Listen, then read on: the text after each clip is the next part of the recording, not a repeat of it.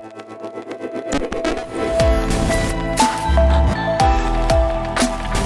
up guys, welcome back to HMHT. My name is Ben, and today Apple has released a new watchOS update. And yes, it's not watchOS 8. These are just some Apple Watch faces that I've been sort of tweaking in preparation for watchOS 8 that's coming out next week at WWDC 2021.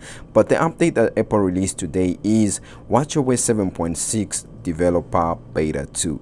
Now for me, on my Apple Watch Series 6 that you are seeing here, the update size came in at exactly 120 megabytes, and I was updating from watchOS 7.6 beta 1. If we go to the Apple developer profile to see some of the other updates that Apple has released, you can see the updates that we have. We have macOS Pixel 11.5 beta 2. We also have iOS 14.7 beta 2, iPadOS 14.7 beta 2, of course watchOS 7.6 beta 2. This is the video for that. And also we have tvOS 14.7 beta 2. No HomePod updates, but all these updates came out today, and at the time I'm recording this video, they are just about to come out for public beta testers. So if you have the developer or public beta profile, you can actually upgrade to this should you wish to shortly.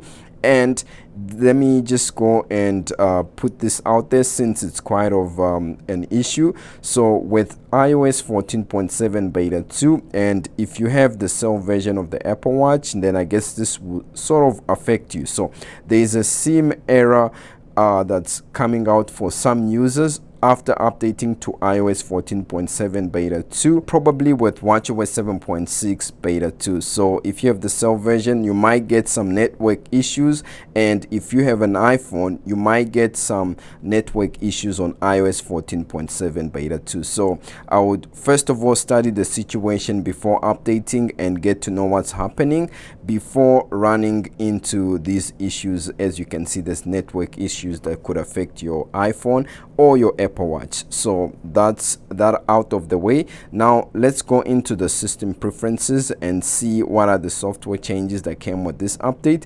So you can see it's up to date, and if we go to the about section, you can see the new build number that we have. It's 18U5533B. So now the build number that we have ends with a B, and before that on beta 1 of watchOS 7.6 we had a build number that ended with a D. So we took some steps in the positive direction, which is a good thing.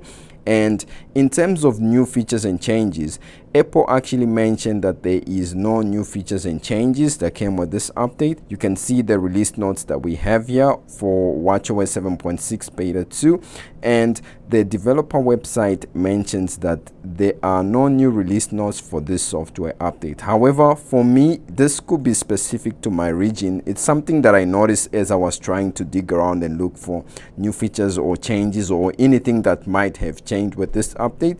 So if we scroll down a little bit, you can see we have air quality here. Now it will say low health risk, and if you keep an eye on it for quite some time, about 15-20 minutes or something like that, you'll be able to see it adjusting accordingly.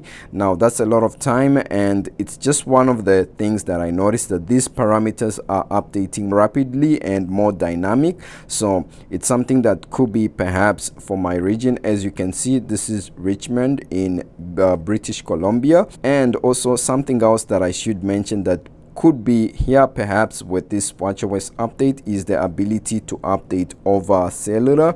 Now I actually didn't try it out. I automatically went ahead and used my Wi-Fi since I'm always connected on Wi-Fi. But before updating in your region, you could try and go into the Apple Watch application there and try to do a software update and see whether you are actually going to be able to update over cellular, because on iOS 14.7 some users are actually able to update over cell. And specifically at this time, I know India has been added, and I don't know if it's all of it or sections of it. So not much has changed, as you can see, just minor stability and security enhancements. And speaking of security enhancements, on watchOS 7.5, I actually forgot to mention this, and it has to do with some Apple security updates that came with the update. So if you go to the Apple security website, you will see that with watchOS 7.5, these came out on May 24th, and when I covered this video, I forgot to mention these security updates. You will see that most of them have to range with malicious arbitrary code being executed in the background. Some have to do with audio. There's a ton that have to do with audio, and then also core services, and we have CVM. We also have Canal, WebKit, and elevated root privileges, as well as image IO. So there's a ton of security updates that came with watchOS 7.5, and if you haven't updated, I would heavily advise that you update your watch to at least watchOS 7.5 in order to protect yourself from those malicious applications and also local elevated privileges that were going on with the previous version. So in terms of battery performance, if we go to see the battery here, you can see that I basically last charged my Apple Watch to 70% at 11:29, and right now it's 5:09, as you can see the time right there. I have about 45%, and that's like a 50% loss. And that's not great because it's been only a few hours. Now it's 44. You just saw it change right there. So you can see that it's only been a few hours, and I'm actually planning to drain the whole battery up to 0 because I did a mistake of charging my Apple Watch on the laptop, and that power, since it's coming from a DC source, a direct current source, it doesn't last quite a bit, right? So you can see the battery drain that I've been having there. It's like drastic, right? It's not the best performance when it comes to battery. So I'll try and drain all the DC power that I had used to charge this watch, and then, you know, use the AC current to charge my watch normally and see if there is any change. But otherwise, battery wise, it hasn't been the greatest with watchOS 7.6. I'll keep you updated if that changes. And if we go to see the battery health, you can see that it's on 95%, and before that on watchOS 7.6 beta 1 it was on 96%. Performance wise, it's been more or less the same. You know, my watch faces are working, the Pride ones are working, so responsive. There's no delay actually with this, you know, Pride watch faces. I like the way they are so responsive, and then if you take your watch down and the moment you raise it, it actually, you know, does a cool maneuver, and it's always a success, and there's no delay or jitter or whatever, or frame drops, whatever you want to call it. So it's good when it comes to this update. And as you can tell, of course, I have a ton of watchOS 8 watch faces that I've set for WWDC. And speaking of WWDC, let's talk about that and also watchOS 8. So as you can see, let's open up our calendar here. You can see that today is June the 2nd, and WWDC is going to take place on June 7th to 11th. But the software updates will come out on the first day of WWDC after the keynote. So that's when we are going to see watchOS 8, the first beta. Now, it will come out first to developers and then to public beta testers some days later. And if you want to be able to upgrade your watch to watchOS 8, I'll do a video for you and provide you with the profile.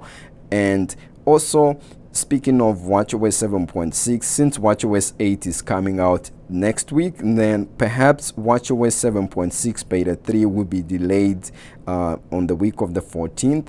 As you can see, the build number that came with this update isn't yet stable. It has a B at the end, and it has some more work to be done. Perhaps we'll get a beta 3 and then maybe a release candidate or a beta 4. So time will tell, and I really feel like this watchOS 7.6 still needs some work to be done. Now, other than that, that's about it for me. Stay tuned for my watchOS 8 video and also WWDC, and stay safe, and thank you for watching and reaching this far into the video.